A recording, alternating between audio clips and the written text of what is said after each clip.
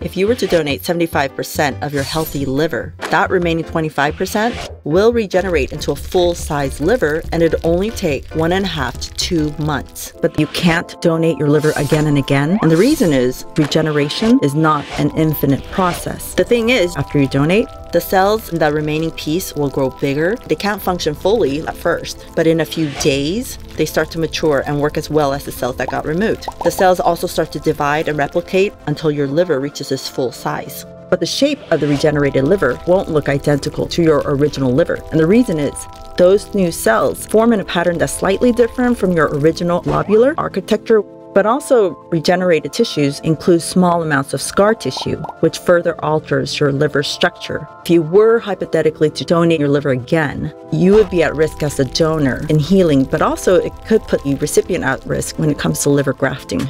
After a doctor removes a kidney, the remaining kidney grows in mass, 20 to 30%, and that's all within the first year of the surgery. And the reason is it allows for more blood into the kidney, so then it can filter out more blood.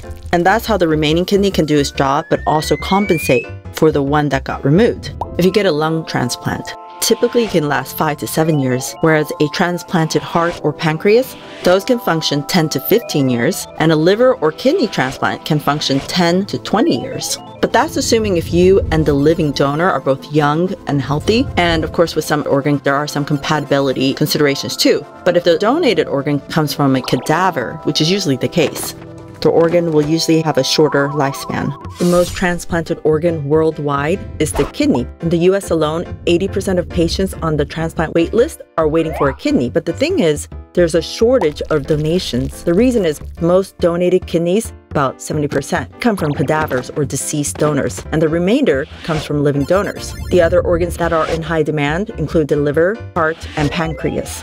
Most people think that illegal human organ trades are done in backwood operations like on ghetto streets.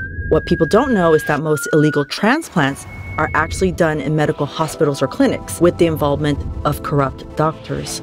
For all kidney, liver, and heart transplants that are done every year, 10% is actually sourced through trafficking. Let's say your finger gets severed by accident. Generally speaking, you have about 12 hours to get it reattached, and timing is critical. If it's relatively a clean cut and that finger isn't too damaged or shattered, and if you have ice nearby, you might be able to extend that time window to 24 hours. First, you want to gently rinse the finger with clean water to remove dirt and debris, but don't use soap. Certainly don't scrub it. You want to wrap the finger in a clean, damp cloth, and then place it inside a Ziploc bag or something that's airtight, and then put that bag on ice. You don't want to put the finger directly on ice because that's going to cause tissue death. A surgeon will reconnect the tiny blood vessels and nerves, and if the doctor's super meticulous and precise, your finger can be restored to pretty much its normal function.